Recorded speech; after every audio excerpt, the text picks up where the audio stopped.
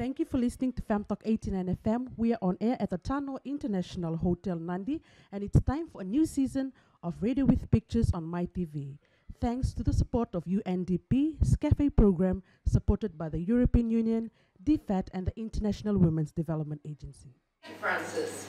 Whether it's the National Development Planning process or the new Sustainable Development Goals, according to the post-2015 Women's Coalition, which Femlink Pacific is a member of, democracy, equality, peace, as well as long-term national prosperity and well-being are some of the indicators of sustainable development. And if development goals and targets fail to ensure comprehensive sexual and reproductive health and rights, including comprehensive sexuality education and comprehensive reproductive services for all people, they're failing to address the structural imbalances, problems of power and patriarchy, and neoliberal globalization, which are at the root of many inequalities, and shying away from tackling issues around the marginalization, including of gender and sexuality, which are hard-won gains for the women's rights movement through the Beijing Women's Conference, Cairo, Vienna, and Rio conferences.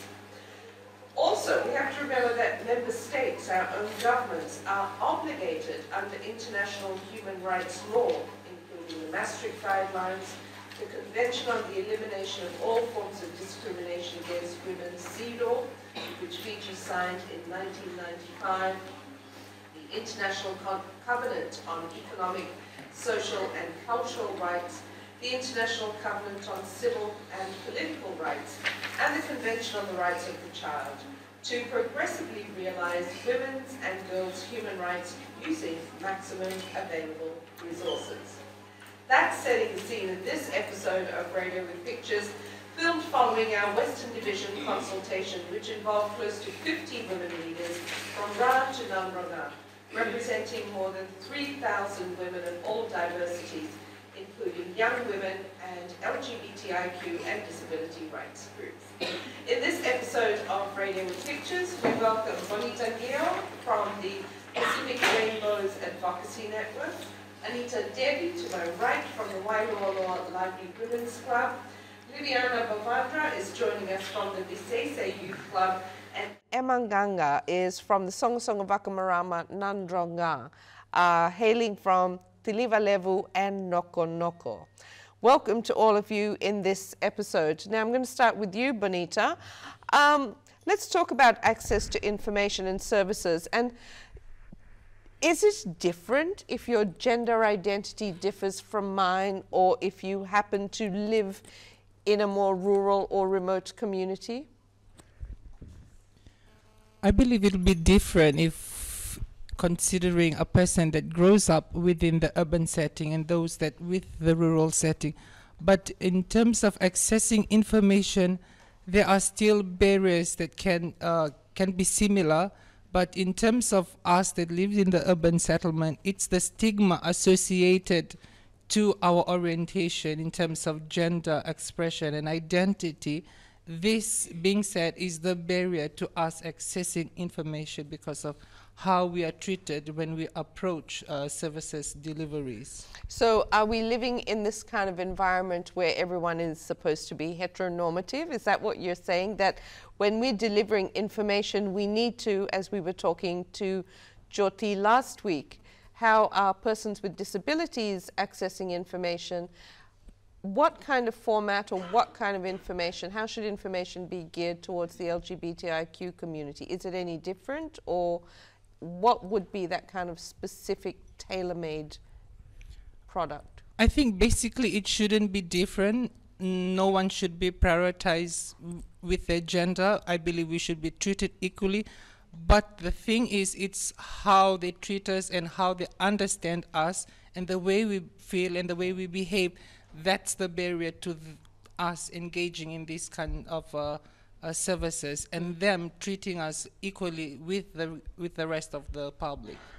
What does that mean, growing up when you're being treated in that way? I think it restricts your capacity to express yourself, express your feeling, and how you want to do it. So these things suppresses your feeling, and that makes people provoke and go other places in order for them to be freely expressing their feelings and gender orientation. In terms of participating in decision making, your network has been quite active. You engaged not just within your own networks, but also across networks, like in our consultations. What are the issues? Are the issues any different when you're talking to other women, other young people? Are the national development priorities any different to someone like you, Bonita? I feel that the issues around all women are similar, and they are not different. But it's the inclusion of representation in bodies that's the problem. We are not represented in terms of decision making. So there is a need for gender equality and gender inclusiveness so that our needs are represented, and that is a priority for us. Thank you very much, Bonita. I'm going to come across to you, Anita. You have helped set up the Wailoaloa Lively Women's Club. You're the treasurer.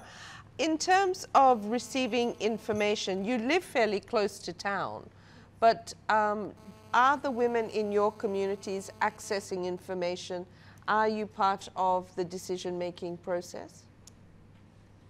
Well, in our community, most of the women are not able to come out because of their own issues and problems. Some of the ladies can't come out because of their children. They have to look after their children and in-laws, and many of them were not able to access any information about what's happening in this world. So in our clubs, we decided to give information of what is happening in this world, and whatever some of the information that we gain from this workshop, any workshop we attend. We attend lots of workshops, and any information we get, in our community there are only 172 houses, so we are able to give them information about anything that is important for them. And how do you share this information? Are you printing material, or you're sitting down and having club meetings or settlement meetings? How are you going about sharing information? Well, we do our clubs every week on Wednesdays, so we discuss in our clubs to how to share the information. So some of us share the information by going houses to houses and share with them that this is what is going on with the government and everything that we gain from the workshops. Okay, thanks, Anita. Emma, for you, in terms of access to information, you're not exactly on the main road, are you? Yeah. So we've been talking about women in rural and remote communities and the kinds of ways that you probably can't access a whole lot of services. So for the women of your community, how are you accessing information, or how difficult is it? Yeah. Thank you. I have to go and see Laturangan Koro, and Laturangan Koro, I have to pass the message to him. We discuss it, and then he has to go by himself and walk to a long distance from in the village. So he have to go and talk to the ladies, and then tell them that we're going to have a meeting on such day. So he'll come back and give me the message. Then I'll tell him that we are going to have because we don't have any community house in our village. So I always call them to come to my home. If not, we have to go to Turangan Matangali's house, Fijan Bure. So we're going to go and sit down there and have our meeting with Turangan Koro and Turangan Matangali. They have to stay there with us until the meeting is finished. Okay, so that's the way that you organize. How do you collect information? How do you know what you want to discuss? How do you plan for these meetings? Because you live in the interior, Yeah, don't you? yeah. How far away are you from Singatoka town? It's 120 kilometers from town to Singatoka. Okay. Yeah. So if I attend a meeting, the Songo Wakamarama, I have to hire a carrier which costs me $20 one way and then another $20 to come back to reach my village. So I have to come back again. I collect the message from all the what we have in that discussion for the Songo Wakamarama. Then I have to come and see the Randini Vanua, and I'll come and tell them what we have in that meeting. So I'll sit down by her when we begin the meeting. So she'll keep on telling them, all the marama there, 30 women, what we have discussed from the meeting, and then if she left out if anything, so I'll have to help her to tell all the marama too, so that we can discuss that and get ready for what we discussed from the Songo Wakamarama. I have to feedback to them what we have discussed. Okay. Yeah. So I was just talking earlier in terms of there are all these global commitments to women's human rights. You know, we've had the Beijing Plus 20 meeting. There's the new Sustainable Development Goals happening. And then we have our own national development planning process, which is an opportunity for women like yourselves to provide input. Given your example, Emma, how long would it take for you to organize all the 30 women to go to Singatoka to provide input? We will have to sit down and then we discuss the day that we are going to put all the things together, on which day, and then one of our representatives will go down, not us, because transportation will go. If she doesn't have any money, she'll go by a horseback. Go reach town before she reaches town. There's a creek there. She'll tie the horse there, and then she'll take a walk from there to reach town. And when she come back, she'll come back, walk down and where the horse is, and then she has to come back by a horseback to reach home.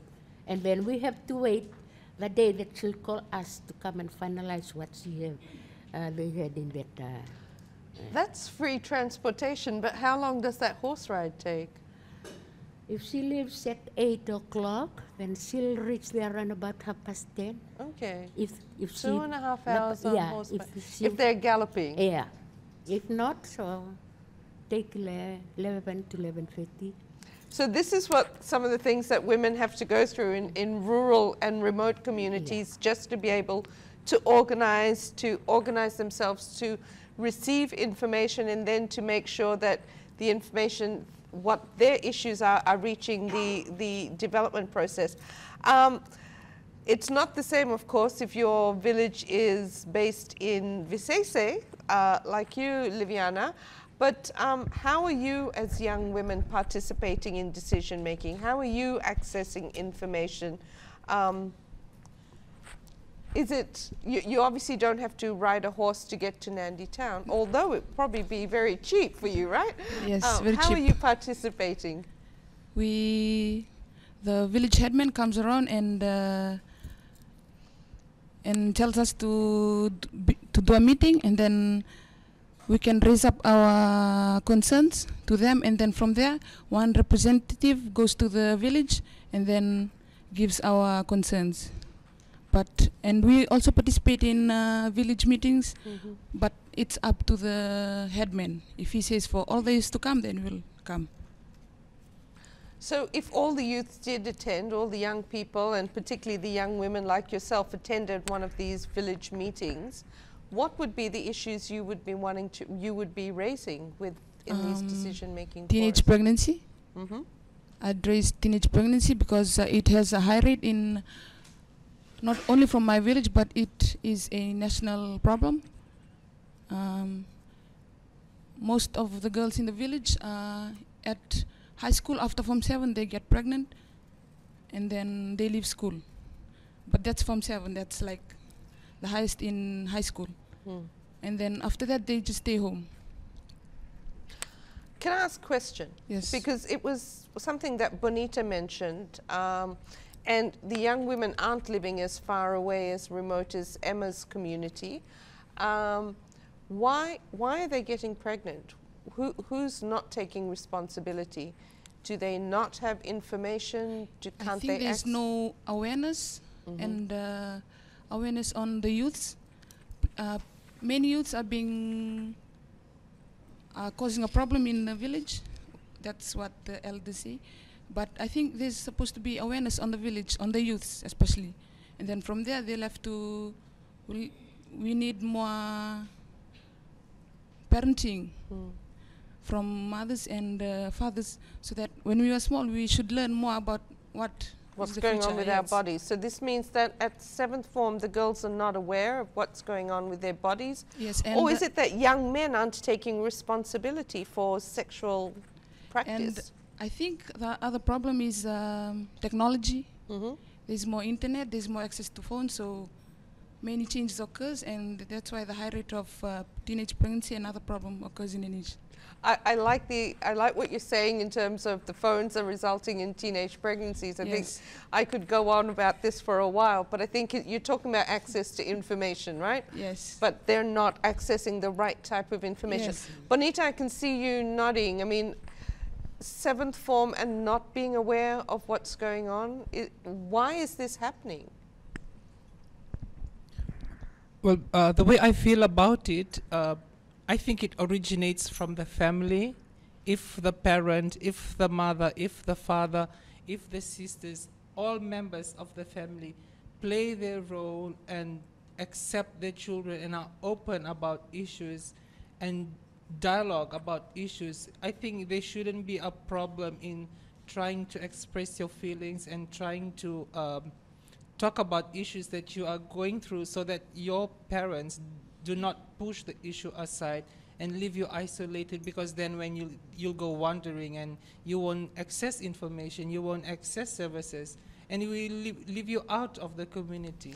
It's the point earlier in terms of sexuality education, that it's not a bad thing, right? We need to understand what's happening with our bodies. We need our young people to understand. So Anita and Emma, because you're obviously mothers as well, how are you dealing with this issue that has just been brought up by Liviana? How can we address the fact that young people are not accessing information? What are you doing in your clubs to make sure that there is access to sexuality or sexual reproductive health and rights information? Anita? In our clubs, there are 2 young members who are attending our clubs. They are also schooling. So we got the information from them about the sexual Sexuality information, yes. And also my son is in class 7.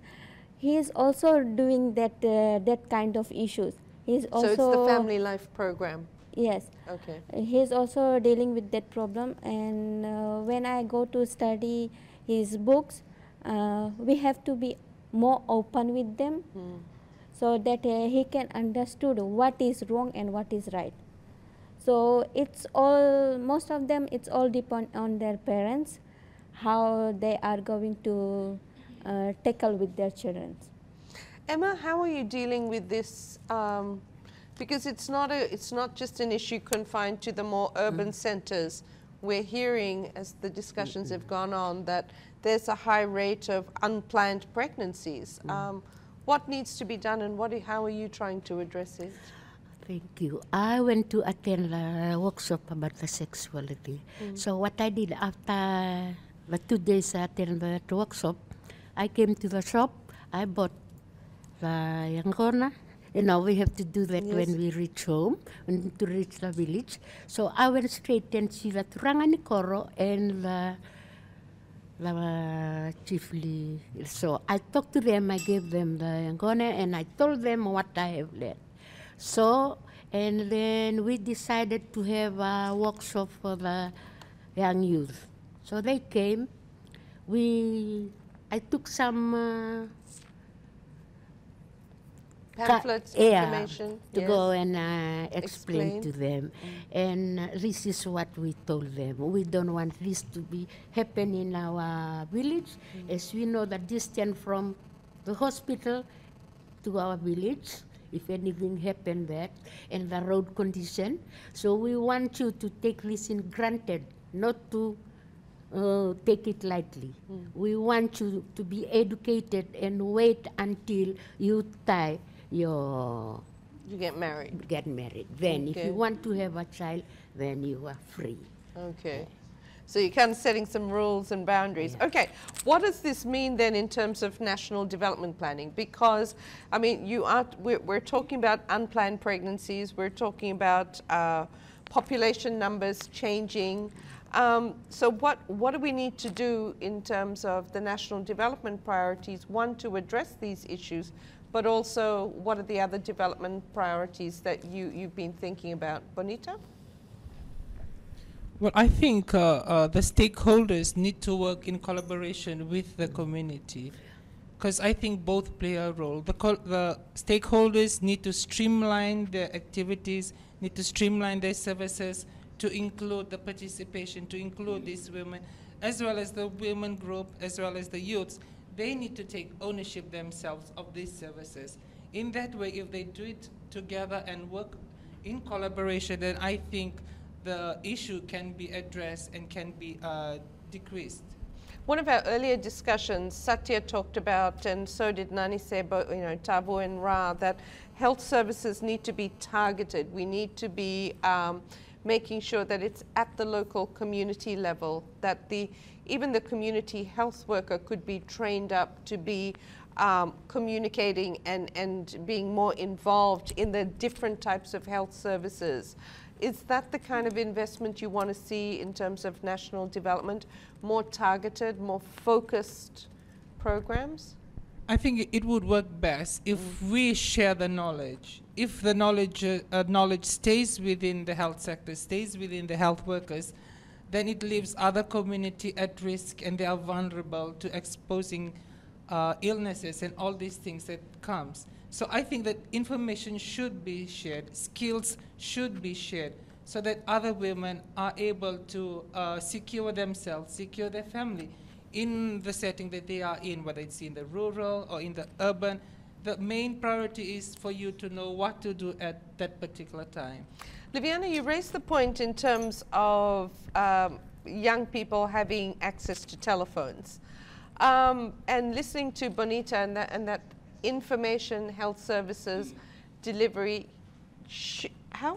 what would be the information that young people need on their telephones to help them to lead healthy lives, to lead well-informed lives? Is that an investment that's needed? That health promotion should take place through the phone, but targeted, the right kinds of messages. Yes, like health tips. They have it in, I think, Vodafone, and they send health tips to different phones if you subscribe to them. Should that be a free service though? Because if you don't subscribe, you're not getting the information, Yes, and if you yes. run out of credit, you can't subscribe, right? Is If that it one could sort be free. of a free health Yes, service? Health services to phones, Hmm. preferably teenagers. If you sign up for a SIM card, they put your age. So if your age lies between 18 or 35, they could send health tips to those individual phones. So social marketing should now take into, because social marketing is about changing attitudes, Yes. creating awareness. So health social marketing via the Could be telephone, but free to young Free people. young people. Anita, in terms of the National Development Plan, what kind of information, what are the development priorities for you and women like you in the Western Division? Where would you like to see the focus for the next 5 years?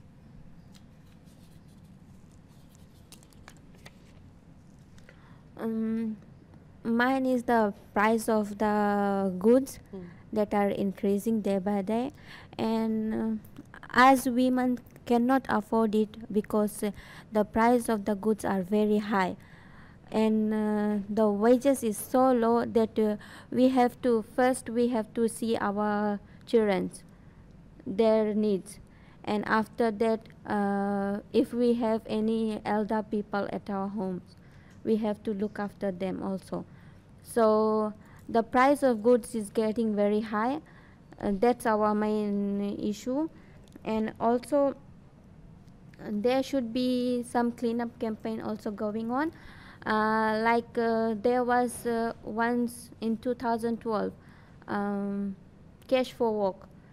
The women who are staying home, they are doing cash for work. So the 8 people, they are paying them for cleaning up the areas. Okay, thanks Anita. Emma, very quickly, what's your priority for the National Development Plan? In our priority for development plan, because the poor and the narrow road there for transporting to town, I need the Infrastructure, so Yeah. invest in infrastructure and keep investing in those roads. Make sure that you don't have to. I mean, I love the idea of being able to ride the horse, but I'm sure because I live in the capital, it's like, you know, it's an exciting thing, but I'm sure it's not very practical all the time. Take it for an example, there was a woman pregnant, and when we tried to get the ambulance from Singatoka town, and we can't get through to them, and we have to find somebody, a solution to go and get the transport from town. And one young girl, age 18, at night time, she went. She rode the horse? Yeah, she rode the horse at night time, so she managed to reached the police station. From there, she came back by the police van.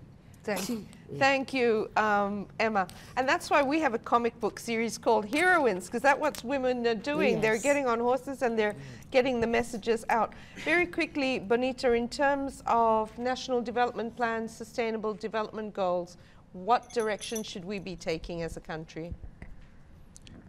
I think the Constitution play a very important role in terms of quoting certain rights and how it can be responsible to the citizens. So I feel that our Constitution need to be broadened and encompass the need for gender expression and oriented issues regarding our community. So I think that more emphasis on the Jogjakarta principle should be put into the Constitution.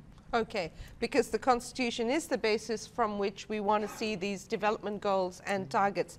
Thank you so much for joining us in this episode of Radio with Pictures, Emma, Anita, Liviana and Bonita, as we've been hearing that if our development goals, if our targets are not ensuring these comprehensive sexual reproductive health and rights targets, we're not going to see the changes. We're going to continue to see the structural imbalances, the problems of power of young men even over young women, where young women aren't able to determine what happens to their bodies. And that kind of expands notions of patriarchy and globalization, which are very much some of the root causes of the gender inequalities which continue. With that in mind, don't forget to join us for another episode of Radio with Pictures next week. For now, it's back to you, Francis. Thank you, Sharon, and we'll be back at the same time next week for another episode of Radio with Pictures. And don't forget to tune in to Femtalk 89 FM Suva if you are living in the Nausori and Navua corridor of Femtalk 89 FM Lambasa, on air from 10 a.m. to 2 p.m. every Wednesdays in Lambasa town.